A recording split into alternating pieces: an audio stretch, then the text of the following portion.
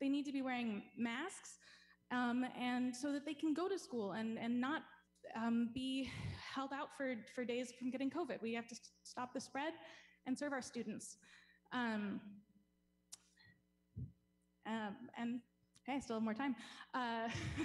It sounds like some of the people here are against teaching accurate history in school or want to limit what our teachers can teach. I think that is... Oh, I am? Oh, sorry. Please keep talking because you have your time. Please allow her the courtesy to finish what she has to say. So just like the Pan-African Studies course, I mean, I think teachers should have the freedom to teach the accurate versions of history. We shouldn't try to corral them into, there shouldn't be secret things about history they can't teach. That doesn't benefit anyone, and it makes their jobs harder. Thank you very much.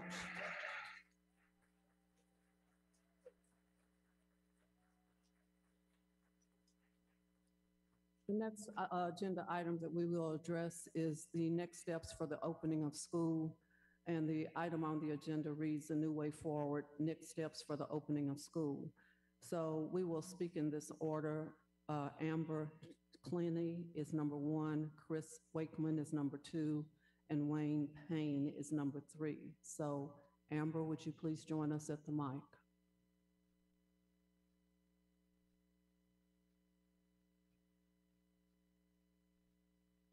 One more time for Amber. Is Chris Wakeman here, please? Chris Wakeman. Wayne Payne. Is Wayne Payne here this evening? We will move on to Michael Washburn, Christian Dodge, and Bonnie Logston. Michael Washburn. Thank you for being with us this evening.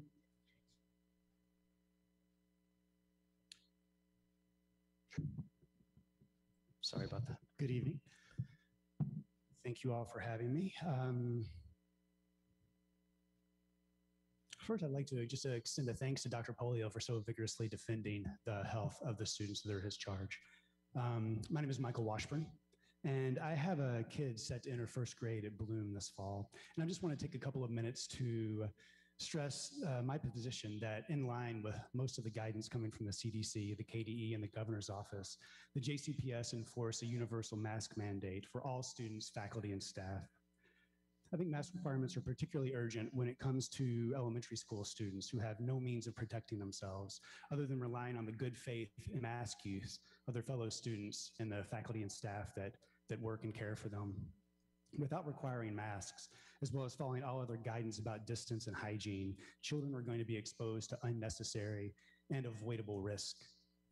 I agree that kids need to be in school, and on this, I think we can all agree, even the parents behind me who disapprove of the mask requirement. But again, to echo some previous comments, masks will keep kids in school.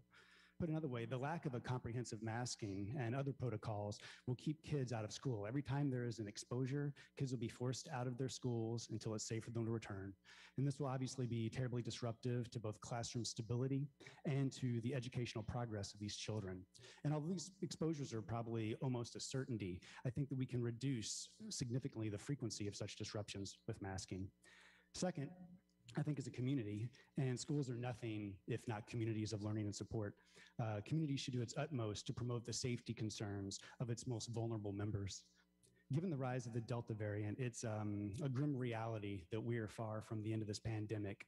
So yeah, statistically speaking, young kids are less likely to suffer significant illness. But given that we don't know much about Delta or the long-term impacts of COVID infections or what else the future holds in store for COVID variation, using that statistic as a way to dodge the bare minimum of safety precautions for children is beyond reckless. In effect, there has been no change in the threat that the virus poses to young children since last year when schools were closed.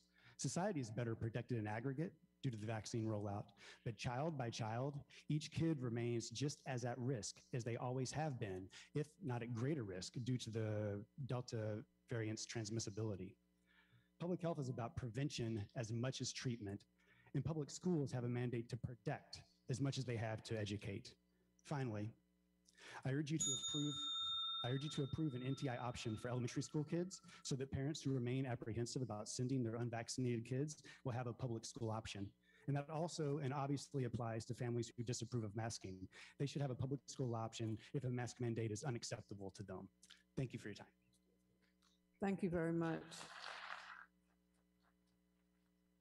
Next speaker will be Kristen Dodge. Kristen Dodge. Kristen. And after Kristen, there will be Bonnie Logston. Tonight, I'm going to stick with the facts, and I've provided you all with all of the facts that I'm citing. What I want you to focus on is this question: what is the goal of requiring the students to wear masks? In May 2020, the CDC, which is the board's source for COVID recommendations, as well as Stanford University, concluded that there is little to no evidence that masks prevent the transmission of small viruses like COVID. July 2021, for Johns Hopkins University, ages 0 to 18 are less likely to spread COVID than other age groups, and this data includes the Delta variant. July 2021, again, according to the CDC this month, as cited by New York Magazine, the rate of death for COVID-19 under the age of 18 is lower than for the flu. The fact that directly from the CDC, our students are more likely to die from the flu begs the question, who are we trying to protect? What is the goal with requiring masks? There's never been a recommendation to mask up for the flu. Why now for COVID? July 2021, again for the CDC, the risk of severe illness and hospitalizations is not increasing. This is July, is not increasing in age group 0 to 18 for COVID-19 or the Delta variant. July 2021, for the American Academy of Pediatrics, ages 0 to 18 are low risk for being severely ill from COVID. July 2021, 0 to 18 age group, according to the CDC, has shown not to be infectors for transmission even prior to the vaccination. July 2021, infectious disease specialists cited state that parents are the ones who can make the most informed decision regarding their child's need to wear a mask, the parents. So let me ask you this, as educators, aren't we also to help the students not only protect their physical well-being, but also protect their mental well-being? According to Stanford University in 2020, wearing face masks has negative psychological effects, including stress, anxiety, depression, and a decline in their ability to learn. This means that we are already going to be putting the students in a position to continue to struggle at their school. The students are safe. They always have been. Even COVID is sparing the students. You can too by voting against mask requirement. Thank you.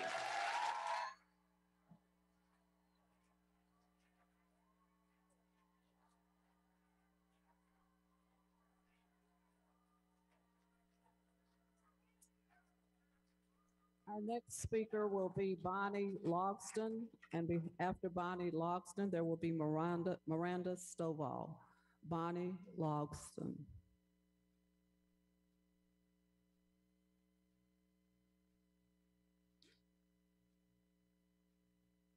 Bonnie Logston.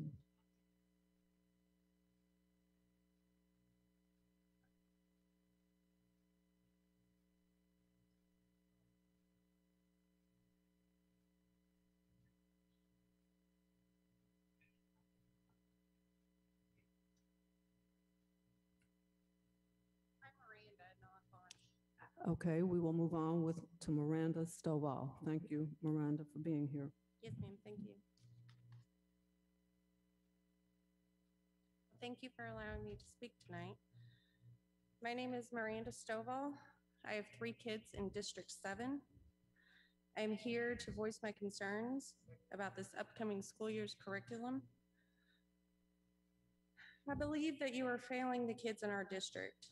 At a time when tensions are high and everyone is stressed, you're creating division and tension and conflict. For example, one of you in front of me posted on Facebook for millions of families to see, quote, "The mask waiver conversation started with our white supremacist families. Our white East End families won tonight. The losers were our disadvantaged students."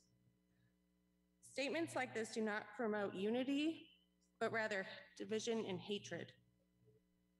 They do not give a sense that you have all kids' best interests in mind. You are also failing at transparency.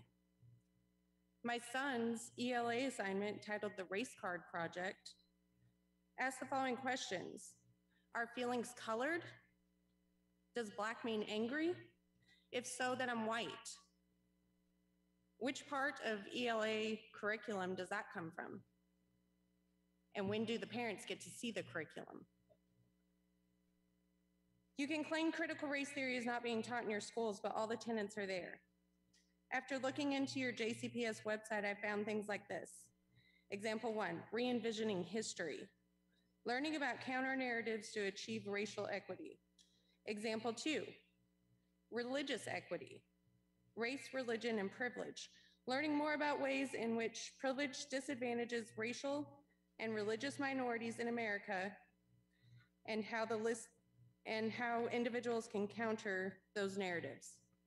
And the list goes on from there. Meanwhile, your academic stats are alarming at best and a red flag for parents. It seems you are not focused on sending these kids out into the world with the academic skills they need to be successful, but trying to make such social justice warriors. It also seems you have forgotten that I am the parent and I will teach them morals, values, and have those difficult conversations as needed. As I'm sure you will do with all of your children. So I ask you this, are you going to teach hate and division? Or are you going to teach love, unity, and the academic skills needed to help these kids realize their full potentials? Thank you.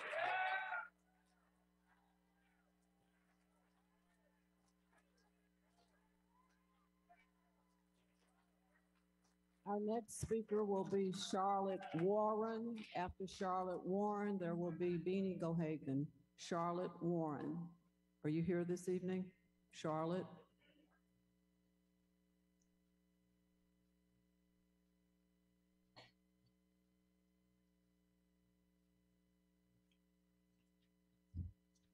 Thank you for your time. I'm a retired school teacher with 21 years experience, much of it with JCPS. I know we all want to move forward to protect the children and avoid problems of racism and inequity. When young, I heard former Black Panther Eldridge Cleaver speak, saying that Black Panthers were trained by Marxists, socialists, and communists who taught them to influence people to hate the flag, the pledge, and other national symbols that unite our country. He had hated the American police until he saw how people were treated in socialist communist countries. Recently, a local ministry sent me Dr. Moreland's sermon about social justice. When Marxism takes over a country, they start a war between the rich and the poor, the oppressor and the victim. This didn't work in the US because of our middle class. So they use race, whites the oppressors and blacks the victim. After seeing this, I decided to do an investigation into JCPS, and this is what I found. I discovered that words like racist, anti-racist, democracy, equity, white supremacy, and others have been redefined. These words are actually have now 2 meanings.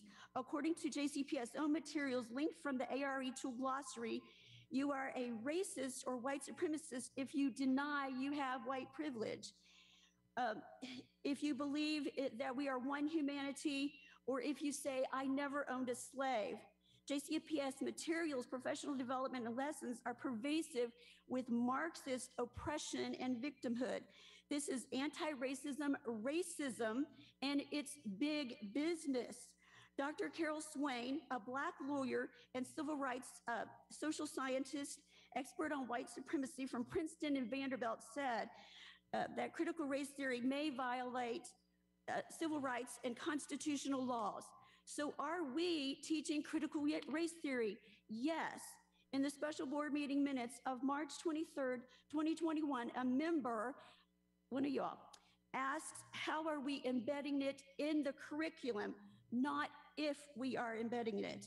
However disturbing the things we have seen happening in other states with critical race theory, it's all happening right here. The covert white supremacist pyramid, the white racist baby child chart, abolitionist teaching that the Fed recently denounced, and so on. For next steps going forward, I respectfully ask that all the employees and board members reread the Code of Ethics for Administrator Teacher Certification. They are to believe in the worth and dignity of each person, even whites. They are not to misrepresent the facts and not to promote political views or candidates professionally. Please don't put please don't put administration. Thank you. Our next speaker is Beanie Gohagan. Our next speaker is Beanie Gohagan. After Beanie Gohagan, it will be Karen Lukasic, Beanie Gohagan. And after Ms. Gohagan, there will be Karen Lukasic.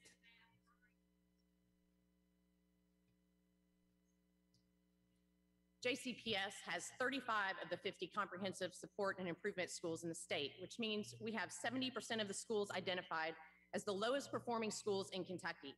Kentucky ranks 45th in the country. Where does this put our students when they go out into the workforce? In 2019, the last time K-Prep was taken, only 37.2% of our high school students scored proficient or distinguished in literacy, and the math proficiency rate was 30.5%.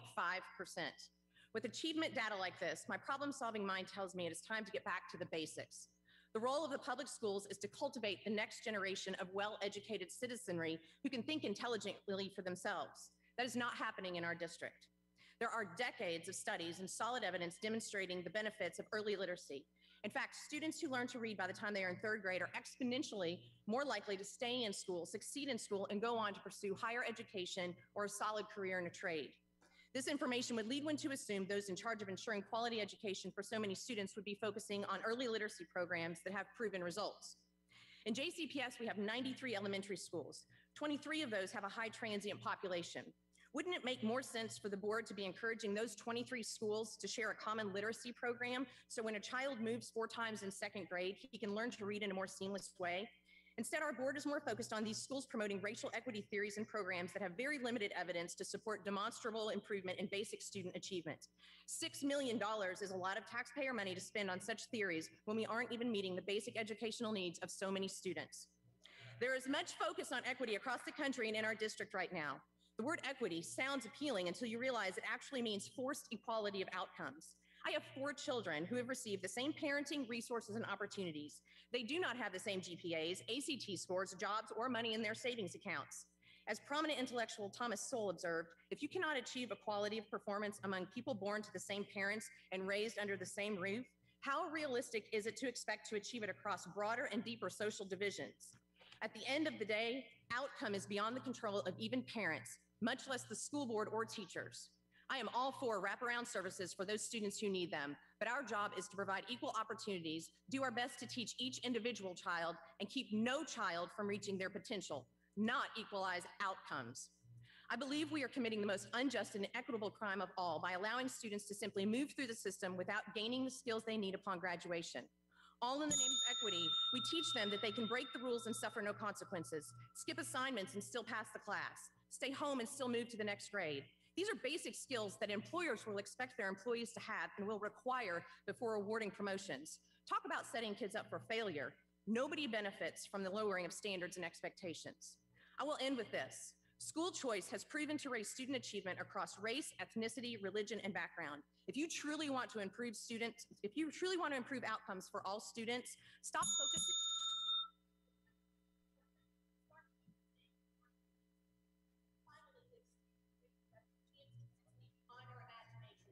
Thank you. Thank you. Our next speaker, our next speaker is Karen Lukasic. Karen, are you here this evening? Karen. If Karen is not here, Dr. Lance Pearson. Dr. Lance Pearson. Thank you for being here.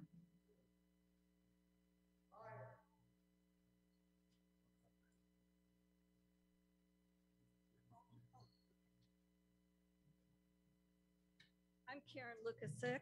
I'm very sorry. Welcome. Thank you. Hello. Can you hear me?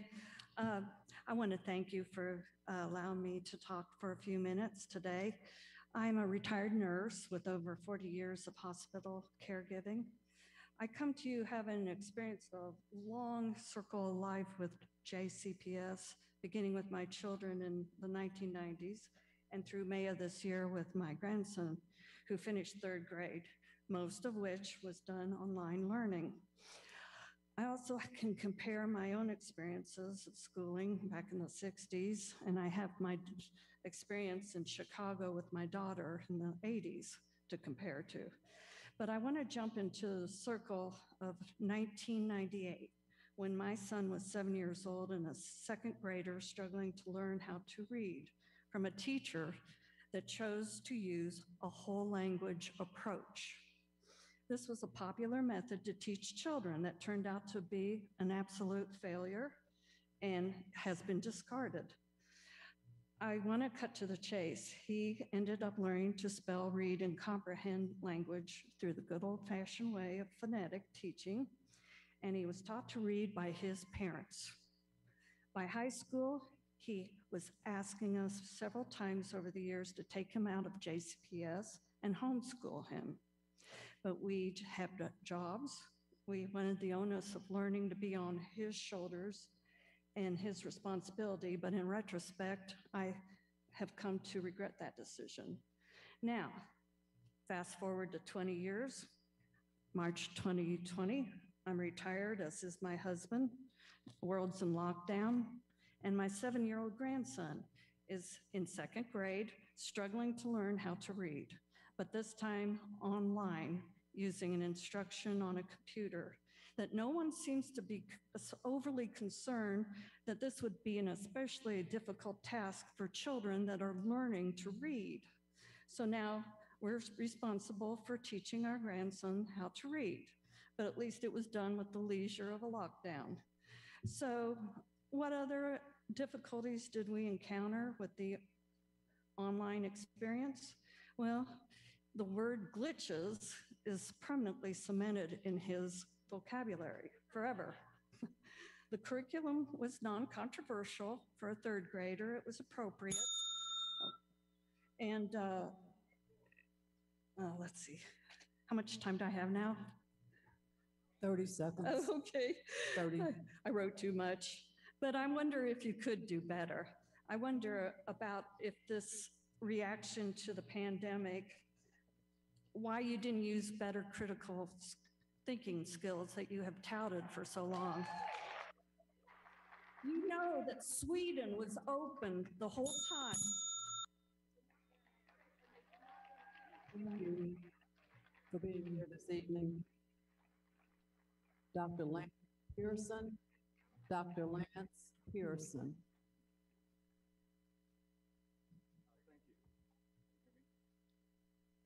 Hold on. Hello?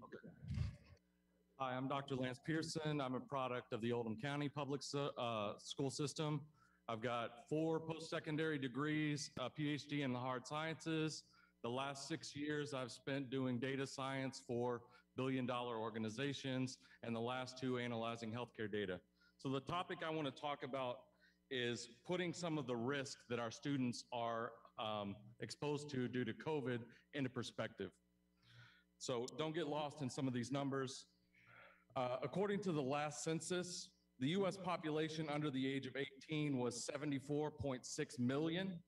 Of those, 337 children under the age of 18 died during the last 18 months. So only 337. So to put that in perspective, over the last 18 months, when we were going through the height of the pandemic and we had no exposure to vaccinations in the general public, the probability of a child dying from COVID was 1 in 221,000. Or if we were to take that on a 12-month basis, 1 in 331,000. Now, for perspective, the average likelihood of a person being struck by lightning in the United States in a given year is about 1 in 500,000, according to the CDC.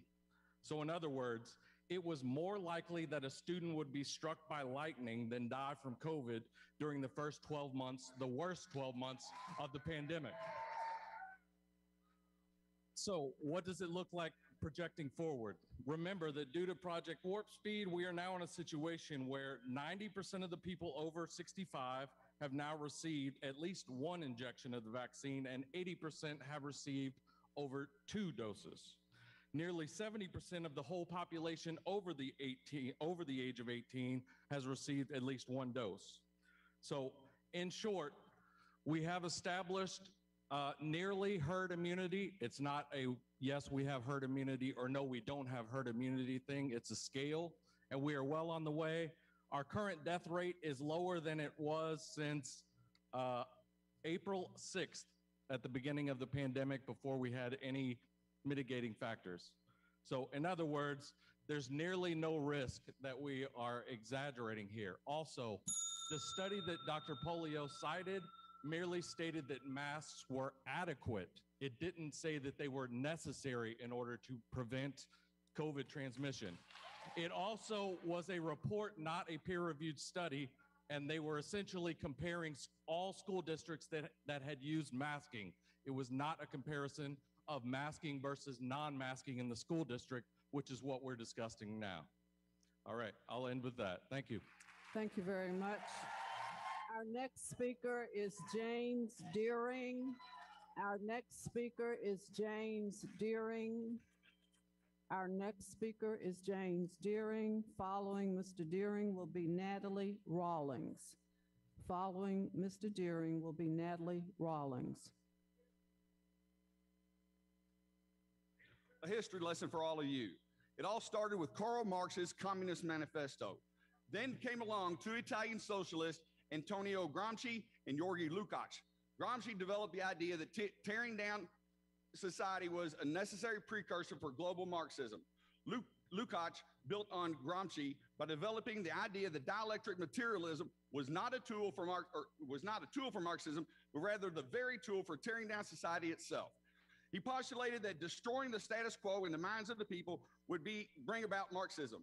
Basically, he thought that they needed to tear down societal norms and eliminate its history in order to build it back up as the revolutionaries desired with Marxist socialism.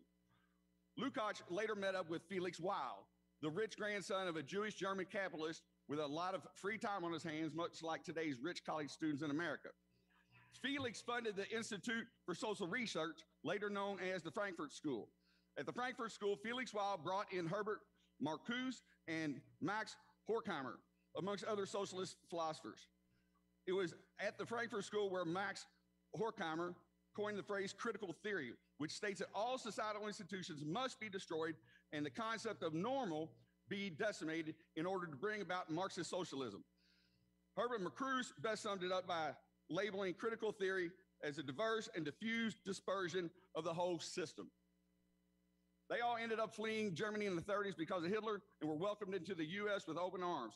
However, the chickens did not realize that we had just invited the fox into the henhouse, and all the Marxists from the Frankfurt School settled right in to teach at Columbia, Chicago, New York universities and spread their Marxist and critical theory ideologies.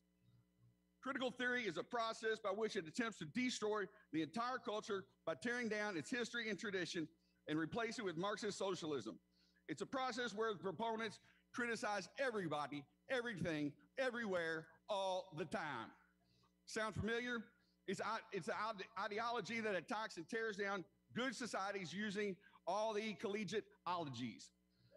Critical theory's basic principle is an unending criticism of normal and the status quo in order to wear down society at large until the masses are gaslighted enough into accepting the replacement, Marxist socialism.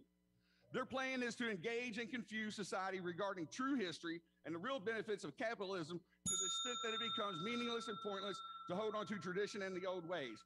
Therefore, all of society has to be criticized ad nauseum. Just look around at what is happening all across America today. Exactly what I just described. Exactly what critical theory instructs its followers to do. Remember, critical theory is not about race. That's a distraction. Dr. Martin Luther King Jr. wholly and thoroughly rejected critical race theory.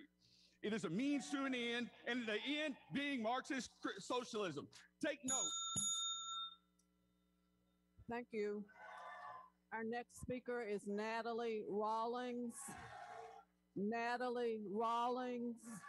Natalie Rawlings, and after that will be Diane Stephen. Diane Stephen will follow that speaker. I would appreciate it. You can step outside if you like. You can step outside if you like. Well, we're going to have a meeting and we're going to take care of our business. Please go forward with your speaking. Thank you. Thank you.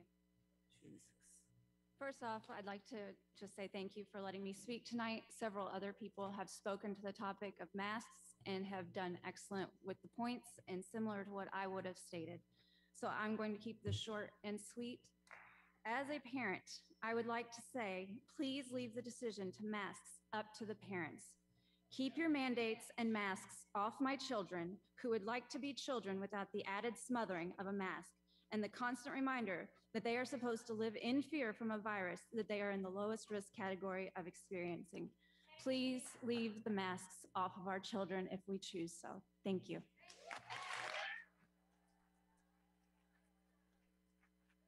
Our next speaker is Diane Stephen.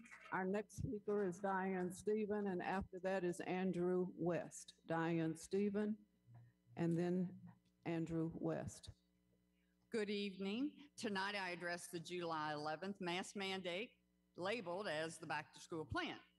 The board claims the government and national medical persons as experts. Well, I'm an informed medical citizen. I'm a registered nurse, a parent, and a grandparent. Tonight, I represent students, parents, and those who are no longer going to accept overreaching government, medical tyranny, school board, and teacher union mandates. We are here to be heard. We too have medical facts, experts, and legal advisors who guide us in our decisions. Our students do not belong to the state. They do not belong to the board. They are our children, and we are here to reject mask mandates. We are here to stop the endless fear-mongering, and we are here to stop having our individual and children rights trampled upon. Our experts, I have expert handouts, and all of which the board has the expert handouts. They are available for you when the meeting's over with if you want any of those handouts. I shall quickly summarize these professionals and the research. Mask mandates are harming the sociological and developmental progress of our students, reference 2. Masks create a threatening and unsafe environment where physical and emotional connection become difficult, reference 20. It is a myth that masks prevent viruses from spreading. The size of a virus is too small to be stopped by a cloth or surgical mask, reference 1.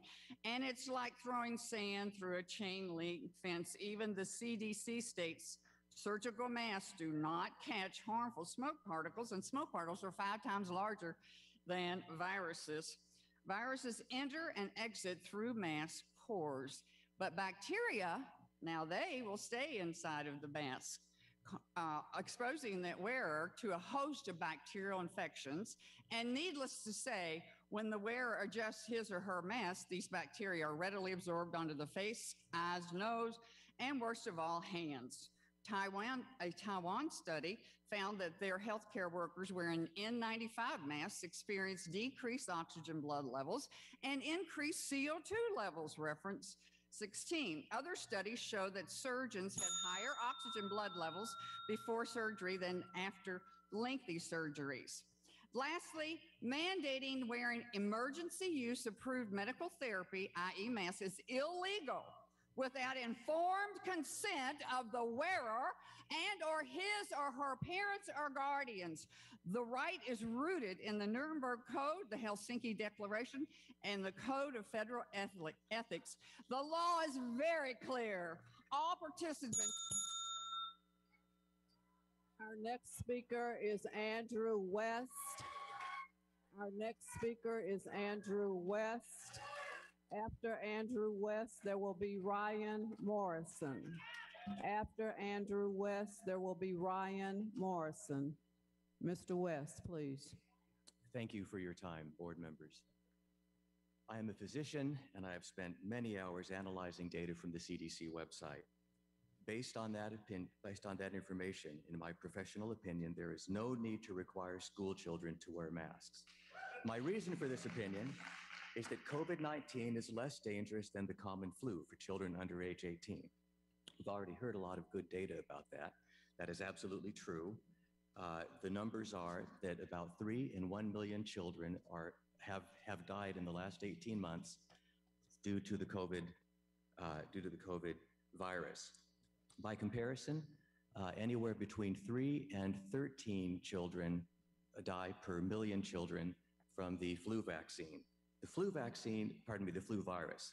Therefore, the flu virus is much more deadly to children than the COVID virus. If we do not require children, and we have never required children to wear masks for the flu, then it makes absolutely no sense for us to require children to wear masks in order to prevent them from getting COVID. COVID is just not dangerous for children, especially now that we have much better treatments, we know much more about the disease. At the beginning of the COVID era, we were told by government officials and supposed experts that we needed to wear masks, social distance, and lock down the economy temporarily for 2 weeks until it was clear that we had sufficient hospital capacity to handle the sick.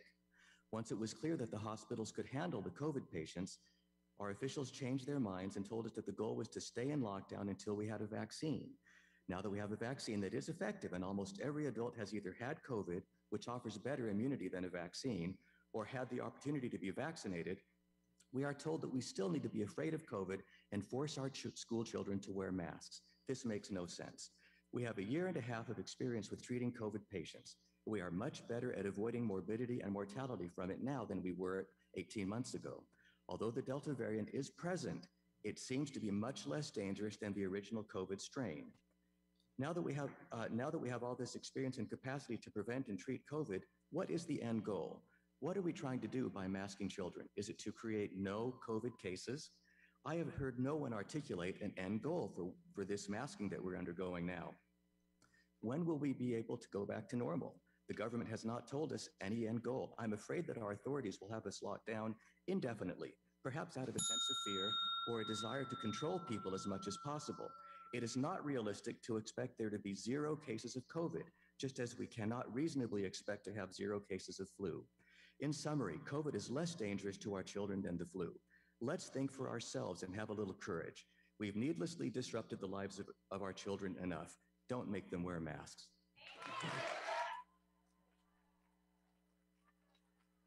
Thank you. Our next speaker is Ryan Morrison. Ryan Morrison and Terrence Sullivan will follow Ryan Morrison. I'd just like to share several bullet points with you. Let's try to remember the first principle of the public school system, that it exists for the students and not the teachers. And the second principle is there will never be 0 COVID in our world. So we have to learn to live with it like all the other risks in our life. The CDC and the Academy of Pediatricians are focusing on the theoretical, but we should consider the practical information, like the observed data that we have, because these events actually happened. They're not on a spreadsheet. They're not a formula. Early in the pandemic, scientists discovered people less than 40 years old had a less than 1% chance of dying from COVID. As of July 21st of this year, like the doctor said, only 337 kids in the United States under 18 died because of COVID. Of the 73 million kids in the US, that leads to a death rate of 0.001%. 0.00046%. As of July 24th of this year, only 3,262 kids in the United States under 18 have been hospitalized because of COVID. And of the 73 million kids in the US, that's a rate of 0.0045%. By comparison, he mentioned getting struck by lightning, but the percentage chance of somebody getting struck in their lifetime is 0.0065%. Of dying in an accident at your home, that's 0.053%, and being in a car wreck for every 1,000 miles you drive is 0.27%. So all three of those things are more dangerous than contracting COVID. And of the kids who do contract COVID, only 0.1% or 1.9% even go to the hospital, and that is believed to be overstated by 40% upon subsequent study. And if they do contract COVID, the risk of getting the multisystem inflammatory syndrome is less than 1 in 1,000. And as of May of this year, adult vaccinations have lowered COVID infections in kids by 50%. And the chance of asymptomatic person infecting a close contact of anybody of any age is 0.7%, which yields a scant 0.0007, that's 4 zeros, chance that the close contact will give COVID to a child. And with respect to Dr. Polio's Duke study, I refer him to the Wall Street Journal on July 8th of this year. Duke researcher Tom Nicholson refuted it like the doctor said. There was no control group without mask, and he concluded the researchers might as well have attributed the low COVID rate in schools to wearing shoes, end quote. We know that children are extremely low risk of getting COVID. Thank you. Our next speaker is Terrence Sullivan. Terrence Sullivan is our next speaker. Thank you. And after Terrence Sullivan, there will be Tara Green. Tara Green. Thank you, Mr. Sullivan. Okay. Before I start, I just wanted to say I would never use the word only as a modifier talking about the death of a child.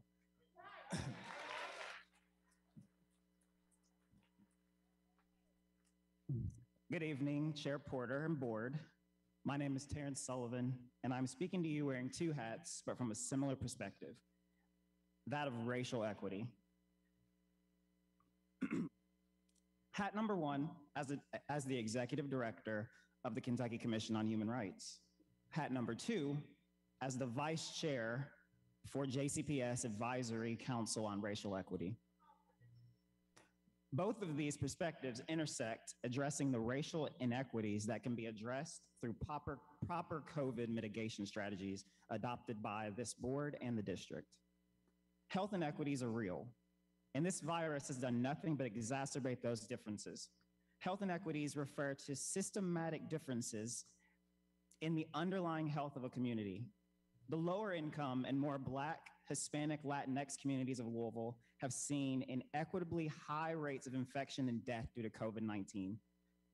This is further impacted by poverty and chronic illnesses that create a higher risk for complications and higher death rates. When it comes to equity in how we address these health disparities, universal masking, as recommended by Dr. Polio, is the safest direct option that can be taken.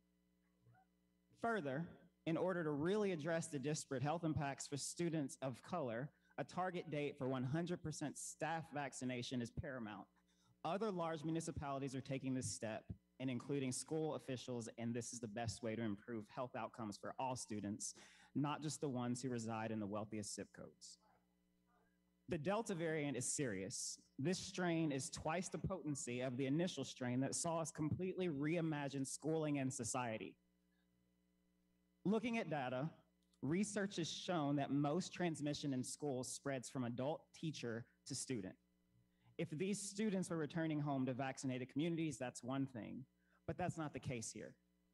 Looking at the most recent data, for example, Black residents of Jefferson County are vaccinated at a much lower percentage, making up 13% of the vaccinated population. The overall vaccination rate for lower income neighborhoods is between 0 and 30%, whereas more affluent areas are closer to 70%. There are children to protect, and this is a way to do it. Currently, around 16.8% of students 10 to 14 are vaccinated. Granted, that starts at age 12, and 37.5% ages 15 to 19. Those are not great odds and not as logistically plausible to address as staff status. This helps protect those vulnerable populations while also combating the virus in the classroom. The school should also play a leading role. Thank you very much. Thank you very much.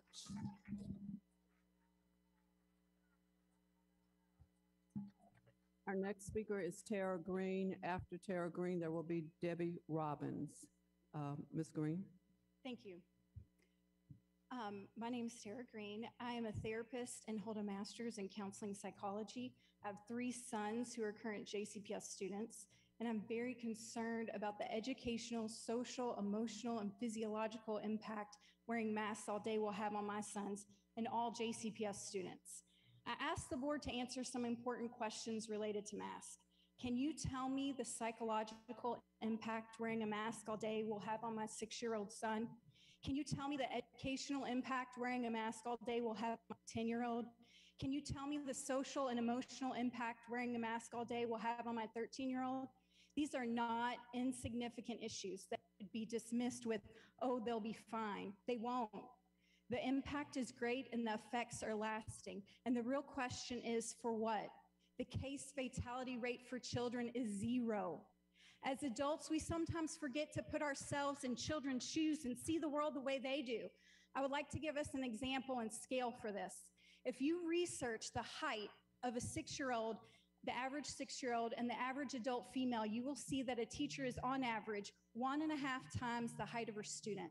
When kindergartners walk into a new school for the first time, they will be greeted by a person they do not know. Their moms and dads won't be there. Their siblings won't be with them. Their friends, their comforts won't be with them.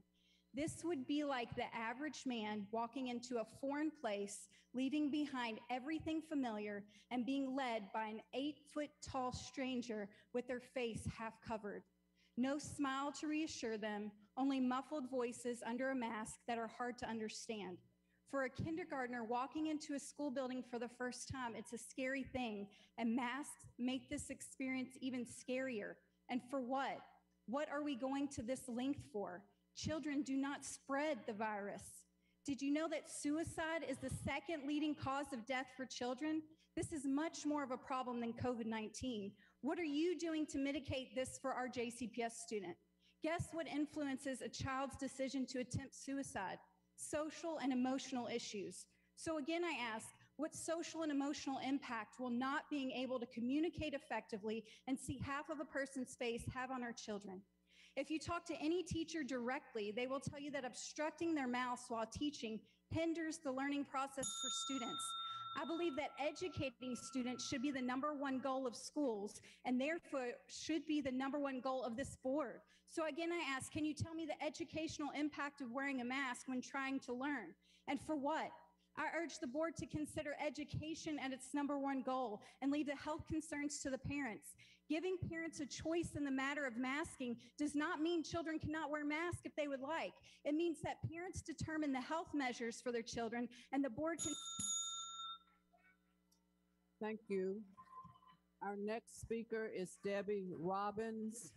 Debbie Robbins. After Debbie Robbins, there will be Tammy Oliver. Good evening, ladies and gentlemen. I want to say, first of all, I'm a Kentuckian. I'm an American. I love my country. I love God, and I love everybody in this room. I want you to know that. And I want to say to the board tonight, Fayette County and Oldham County are allowing parents to decide whether or not their children wear masks. And I want to say to you, Dr. Polio, of whom we know each other, I am vehemently disappointed in you tonight, sir. I really am. When I spoke to you 2 years ago at a Jeffersontown High School alumni dinner, your biggest complaint was that parents need to parent their children and not expect JCPS to do so. So we're asking you tonight to let us parent our children and take care of their medical health. I want to say that, the other thing I want to say tonight is God looks at our hearts. He doesn't care what color you are. If you're ugly on your heart, you're an ugly person.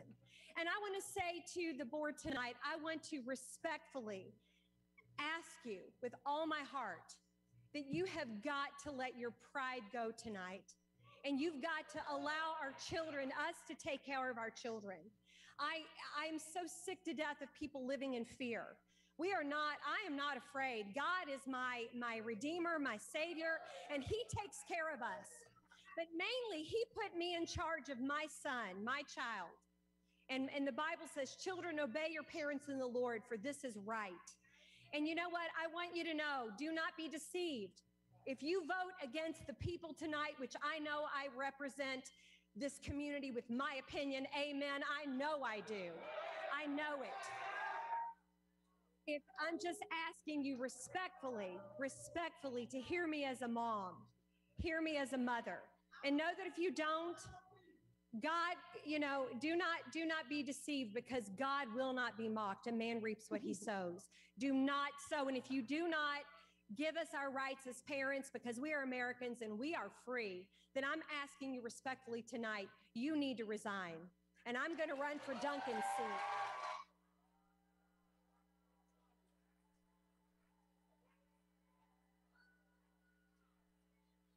And lastly, I don't know, I feel like I'm living in the twilight zone.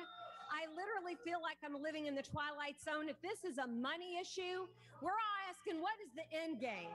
Is it money for our district that you're after? If so, shame on you. I don't know what it is, but again, I'm just asking you respectfully, as a mom and as a wife and as a daughter and as a product of Jefferson County Public Schools and the mother of a son, be brave. Take that mask off your face. You're not going to get sick tonight. But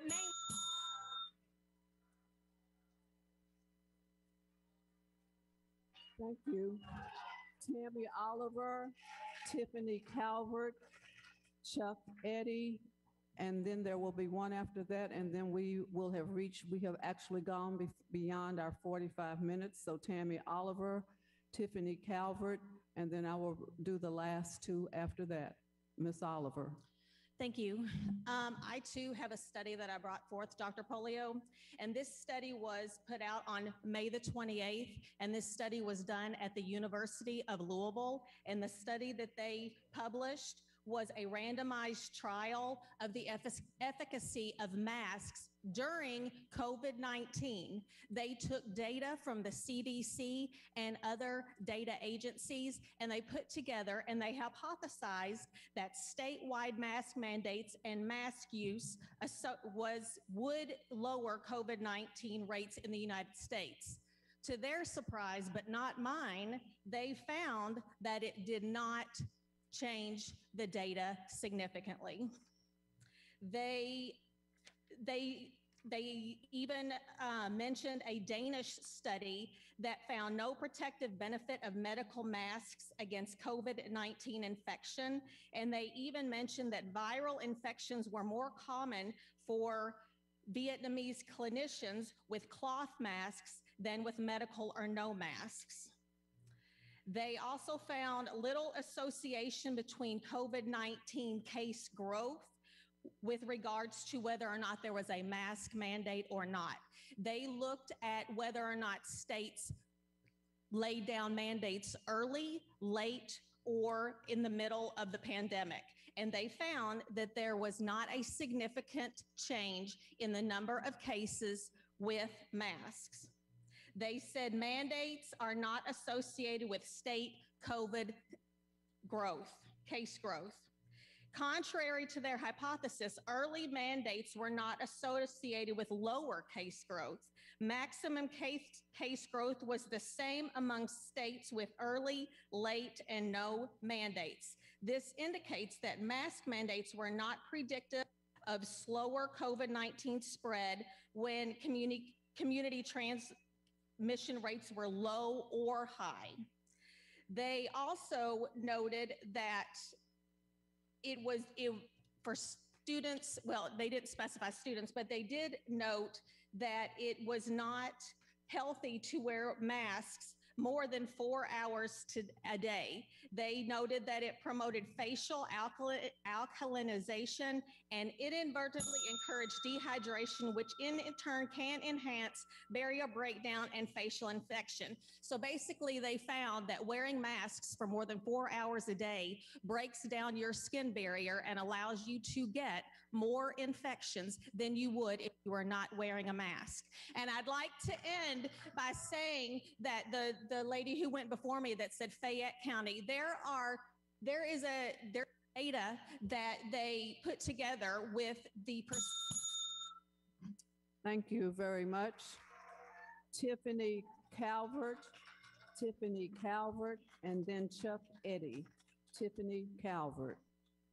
Good evening. My name is Tiffany Calvert. I am a professor at the University of Louisville and the proud parent of a first grader at Hawthorne Elementary. Go Hawks. First, I want to thank the board and all the JCPS teachers and staff for their incredibly hard work this past school year in support of our students in a difficult environment, transferring quickly and expertly to a hybrid model. I appreciate your hard work.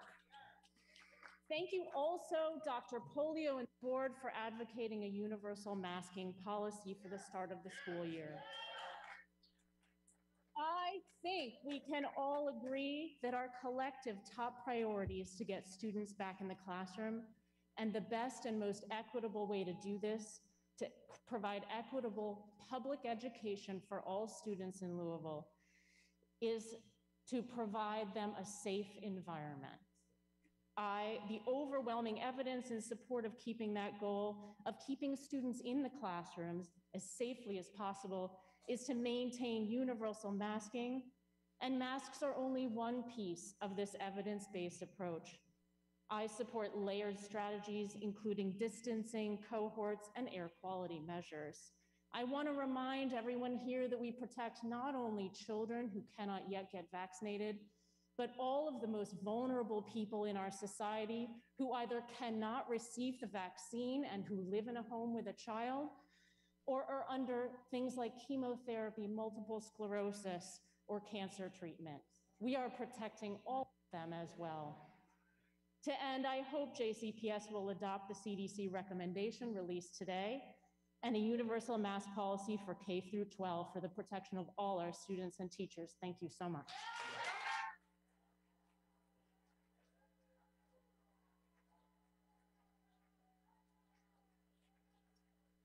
Chuck Eddy.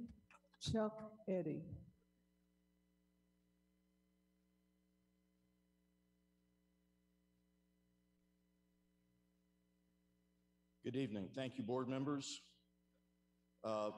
We've had 611,251 American deaths due to COVID-19. That's unnecessary. Dr. John Campbell of England recently discussed a study for Delta variant that says the viral load is 1,200 times worse than the original COVID-19. That study has been posted on virological.org. Masks have been shown to reduce the spread of disease by reducing the spread of droplets and aerosol transmission. Unfortunately, in our country and state, everyone did not mask up. It's not a personal choice or a matter of liberty, it's a matter of public health. It has been since day one. The high numbers of COVID-19 cases and deaths in our country have been due to people fighting masking, social distancing, and now vaccinations. To show how serious this disease is, the Veterans Administration has just issued the following. Veterans Administration issues vaccine mandate for healthcare workers, a first for federal agency employees who provide direct patient care, have 8 weeks to get inoculated against the coronavirus or face penalties, including possible removal. We need to maximize masking in schools to reduce the spread of COVID-19. We need to prevent the spread to kids too young to get the vaccine. We need to prevent spread to people like my friend that can't get vaccinated due to legitimate medical reasons.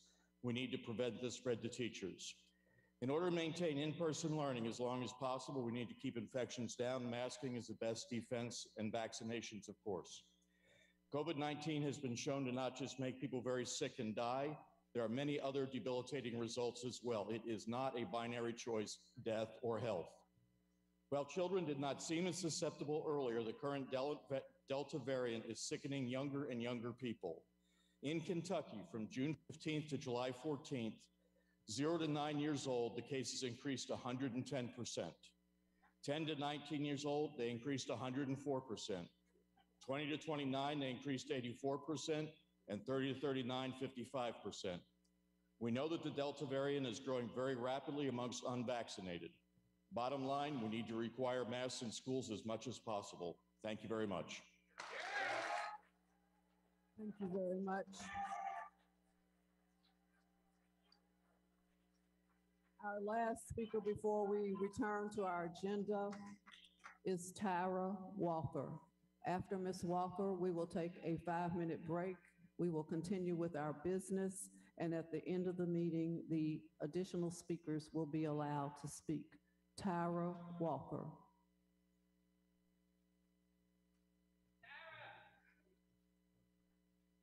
Thank you, board members and Dr. Polio. Thank you for thinking about the teachers, Dr. Polio. This is not what I want to talk about, and I'm so sorry. But I have been sitting out here listening to this. But I want to thank you all for thinking about the teachers who have to be in the building with students and other teachers. And you all want us to be protected. You all want us to go home and be able to raise our family. For some of you all who don't know, I have 9 children now because my sister died and my mother is dead. So guess what? I have to raise my kids. I want to be COVID-free so that I can continue to raise the 9 children that I have inherited over the past 4 months. So thank you, board members and Dr. Polio, for thinking about the teachers and the educators in the building. Now to CRT, critical race theory. I'm standing here now as a Kentucky Alliance co-chair, if I have time. I want to read our statement.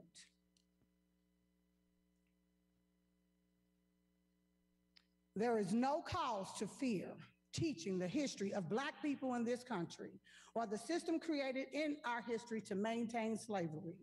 Critical race theory is not a relevant topic in JCPS or any other K-12 school in Kentucky.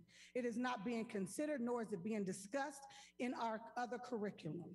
Even those who say they oppose efforts to teach about racism in this country agree with us in the basic tenets of equality and truth. Let's work to bring equality, truth, understanding, and compassion to the youth together.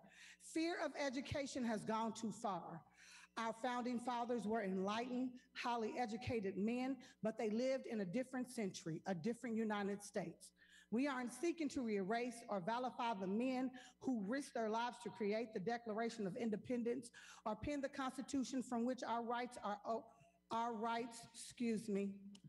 born. We are simply trying to update our education to match the present. The original sin of this country will never heal if we refuse to see it. It is time to stop teaching our children alternate facts. It's time to stop pretending this country was built by white scholars while hiding Black leaders and making slavery sound like a loving arrangement. It is time for Black children to see images of themselves in history books. It is time to acknowledge the price Black people were forced to pay to build this country. It is time to put all facts in our curriculum, regardless of whether they have people uncomfortable. Growth and learning are born only from expanding the mind with knowledge. We are not wanting to teach hate. We are here to teach love and the truth. Thank you. At this time, the board will recess for 5 minutes. We are recessed for 5 minutes. For those who wish to leave, please do so now. We will return to our business agenda, and then we will return to our speakers. 5 minutes, please.